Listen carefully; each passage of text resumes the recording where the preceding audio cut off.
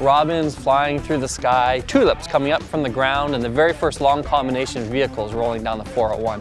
Yes, it's springtime in Ontario. I'm James Menzies for Transportation Matters, and before we talk about speccing and maintaining LCVs, let me grab my coat because this is still Canada and I'm freezing. Joining me today is George Cobham Jr. of Glass Van Great Dane. George, over the summer, apparently there were 4,114 LCV trips in Ontario, covering 1.28 million kilometers. There were no violations, and more importantly, there were no accidents. Are you finding from your fleet customers there's a lot of interest in getting on board with the LCV pilot project? Absolutely. Pretty much every mid-sized to large fleet in Southern Ontario has expressed interest in the program.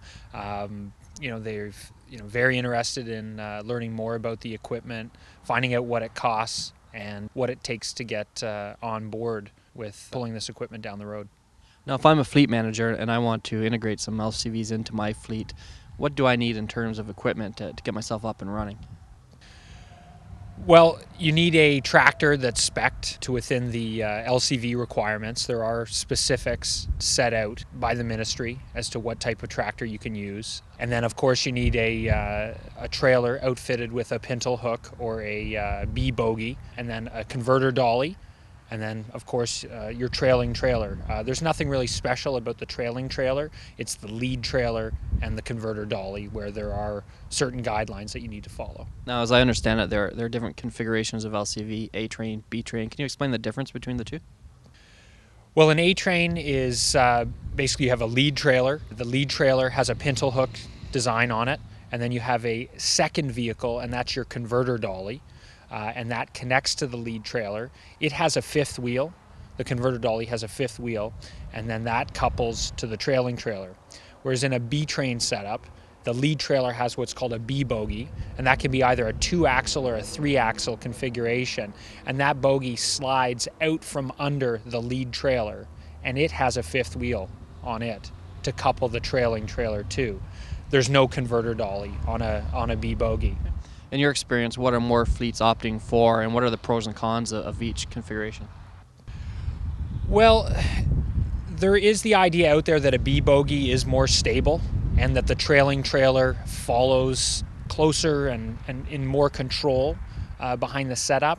But, B bogies are expensive. It's a slightly more complex system for the lead trailer.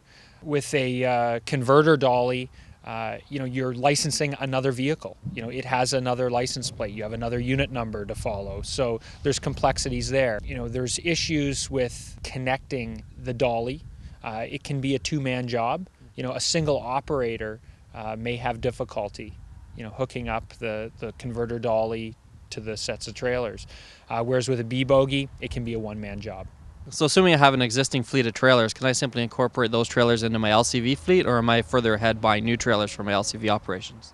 You can retrofit existing trailers in your fleet for the LCV program, but it's not as simple as just attaching a pintle hook to the rear of the trailer. There are other requirements as far as the air system, a speed-up valve to accommodate the fact that there is a lag in the air system. They want the trailing trailer brakes to activate quickly. You can retrofit existing trailers, but other complexities with respect to once you retrofit a trailer, you need to have it tested, and there aren't testing facilities on every street corner, so it can get more complicated.